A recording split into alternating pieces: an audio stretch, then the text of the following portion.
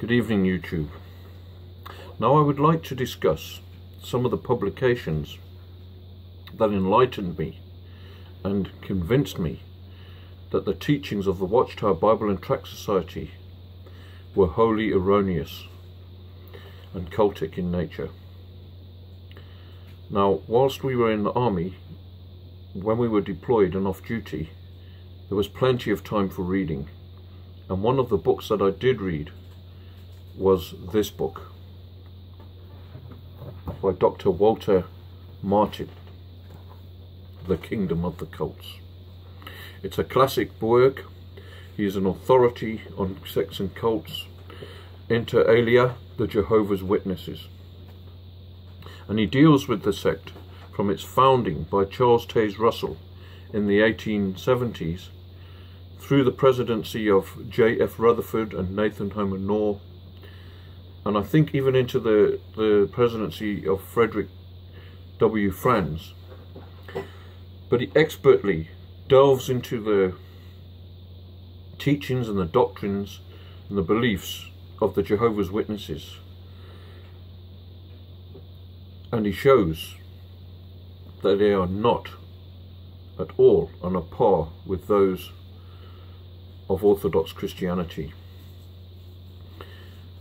It's an excellent book, and by becoming acquainted with this, I was already aware by the time I left the army that there was a problem with the Jehovah's Witnesses vis-a-vis the Christian Church. So I'd met the Jehovah's Witnesses in 1986, 1987. It was in 1987 when I started to become confused, 1988, and I managed to get hold of this book, Jehovah of the Watchtower, also written by Dr. Walter Martin and a person called Norman Clan. And this goes a lot deeper into the doctrines of the Jehovah's Witnesses and into their New World Translation of the Holy Scriptures. For it was necessary for the Jehovah's Witnesses to write their own Bible. They couldn't carry on using other versions and getting away with teaching their doctrines, so they had to come up with their own version of the Holy Scriptures to convince their followers that this was the true Bible or the true Scriptures. And this book reveals how that came about and who probably the authors were, because as you know, they're anonymous. But that was an excellent work. I then read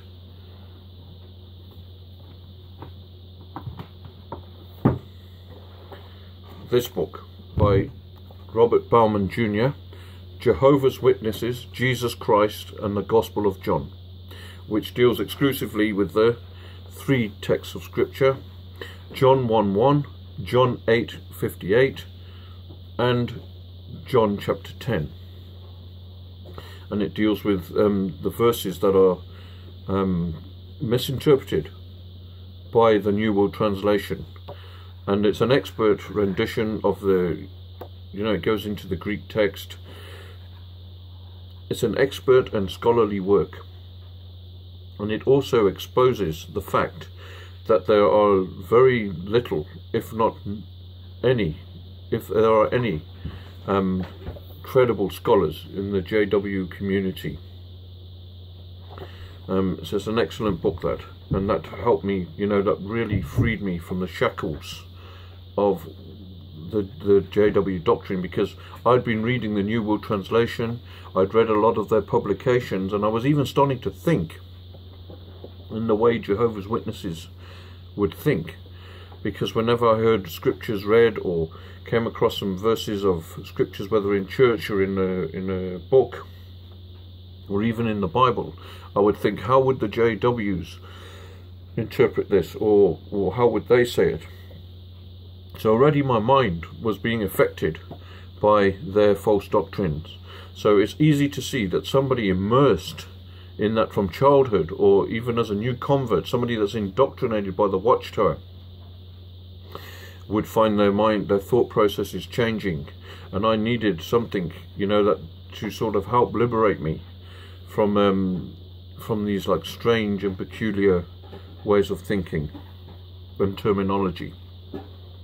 And as I must say that when I was reading the New World Translation, I did think that it was a very wooden and literal translation.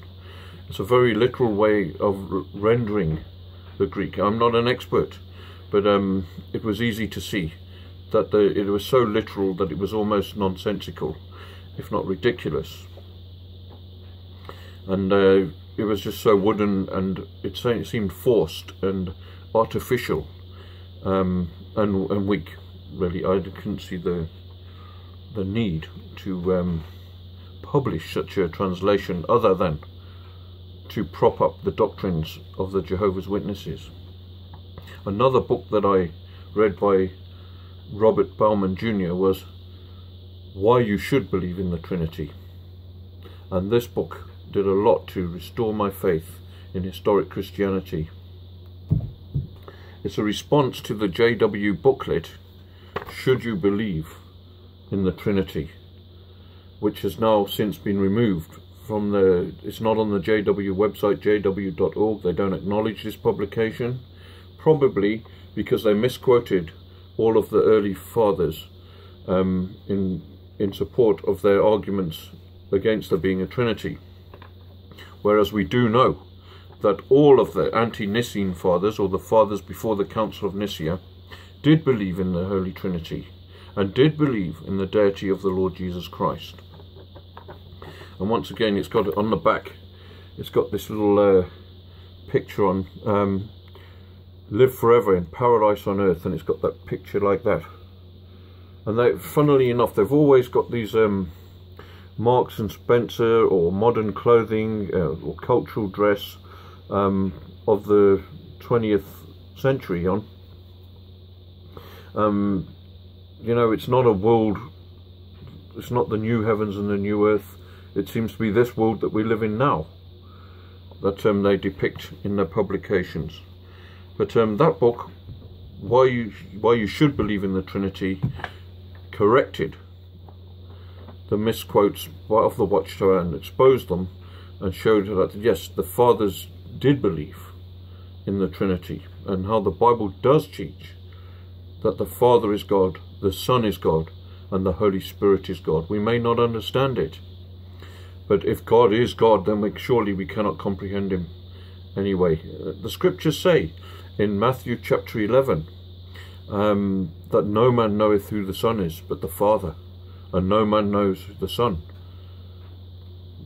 No one knows the Father but the Son, and he to whom he will reveal him. So this is an excellent book, and that helped restore my faith in the Lord Jesus Christ, and I'm thankful for that. There's another book. I read another couple of books by Jehovah's Witnesses. This one, of course, would be on the Jehovah's Witness ban list. 30 Years a Watchtower Slave by William J. Schnell, and this is the unabridged edition.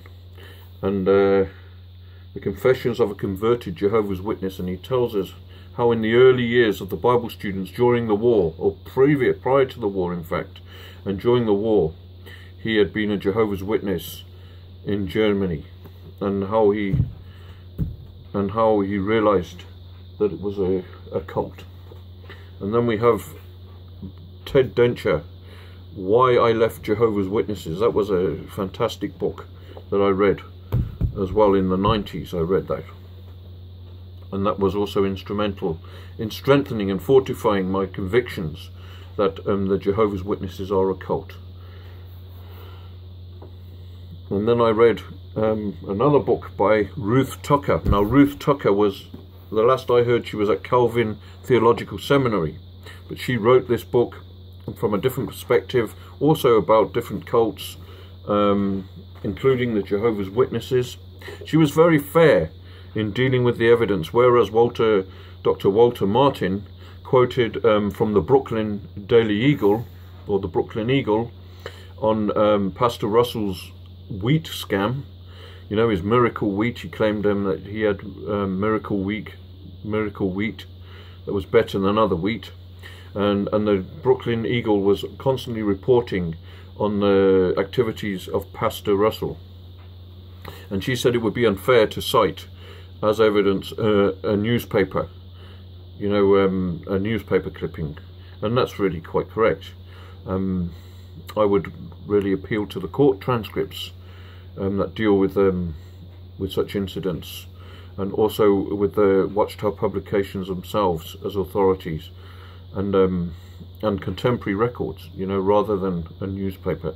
But that is an excellent expose of the Jehovah's Witnesses as well. And also there's another classic called The Four Major Cults by A.A. Hukima, a brilliant theologian. Once again, an excellent and concise history of the Jehovah's Witnesses, an assessment of their theology, if you can call it that, of their peculiar doctrines, and he has some very useful appendices in here dealing with the strange beliefs of the Jehovah's Witnesses, and that was an excellent book. And I'm also indebted to my mother-in-law. Les Dawson would roll in his grave, but my mother-in-law, believe it or not, kicked off my collection of Watchtower literature. And one day I was visiting her, and I mentioned my interest in the Jehovah's Witnesses, and she says, "Oh, I've got a Jehovah's Witness Bible and you can have it." I said, "Oh." She says, "It's an old one, a King James version." I said, "Really?" And she gave me this Bible here. There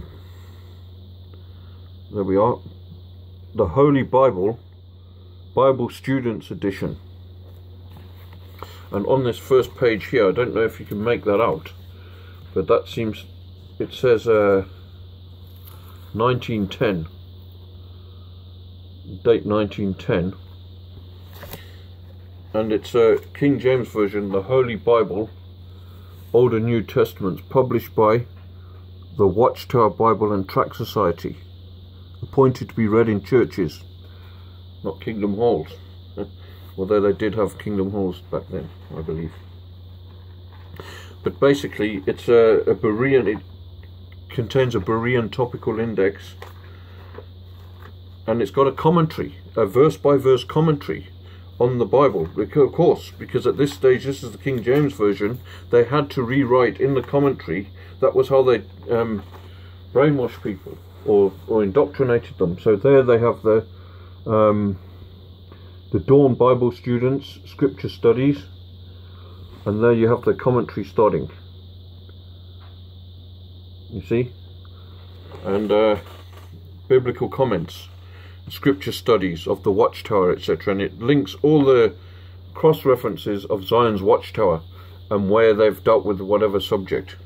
And the Zion's Watchtower and Dawn Studies comments, the studies in the Scriptures, by C.J. Woodworth, interestingly enough. C.J. Woodworth. Now, I believe he wrote The Finished Mystery. He was one of the co-authors of The Finished Mystery, which is a lunacy. It's a lunatic rendition of the 7th volume of the Studies in the Scriptures. And here we are. The sermon is... So, for example, in Isaiah 19 or 20, I believe, it's talking about the commentary on there'll be an altar in that day on the border of the land of Egypt, and they interpret that as the pyramid which was built by Melchizedek. It's bizarre. It's bizarre. But so I'm really thankful. This is as rare as hen's teeth, and I'm glad that my my mother-in-law gave me this. And really, that's one of the best source books I have on the sect that became the Jehovah's Witnesses, but were originally the Bible Students with Pastor Charles Taze Russell. And I'm indebted to her for that. So that's another publication. And I just wanted to really just round off tonight's talk with that. that yes, there was light at the end of the tunnel for me. My world, they rocked my world. I was shaken. I had to find out, is this the truth or not? And I went to the Bible, and with the aid of some godly men who wrote these books as well, I was able to cement my conviction that the Jehovah's Witnesses are a cult, that we don't need the Watchtower Bible and Tract Society to tell us what the Bible teaches. The Bible is God's word. It's a living word. The Holy Spirit has breathed, God breathed the text, and God can speak to us through his word directly, and we don't need any man to stand between us and God's word. We can go straight to the word of God and find the Lord Jesus Christ in the Holy Scriptures. That's what he said himself, and we don't need any other man really to guide us there. So I went to the Scripture. I must emphasize, I went to the Holy Scriptures, the Bible, before I even read these other books. I was convinced that the Bible, I knew that somehow they were twisting the words of the Bible, but they did mess around with me. They threw me off. It confused me for a while until I got to grips with it, and these books helped me, just cemented what I already believed really and knew to be true. And this was another good book, Reasoning from the Scriptures with the Jehovah's Witnesses by Ron Rhodes. That was a response to that book, Reasoning from the Scriptures, and he goes topic by topic in here about the false prophecies of the Jehovah's Witnesses. They prophesied the end would come in 1914, then they said it would be 1925, then they said it was 1975. They'd also they believe, I mean, and from the studies in the Scriptures, right up until I think it was 1943, when the book The Truth Shall Set You Free came out. Right until that book came out, they believed that 1874 was when the Lord Jesus Christ returned. Now they believe it's 1914. So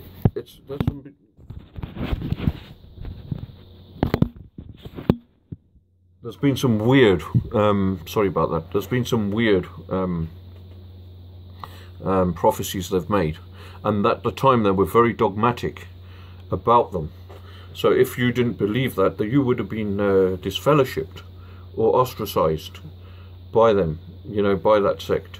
So it's worth looking into and testing whether to see if these prophets are actually true prophets or false prophets according to the word of God.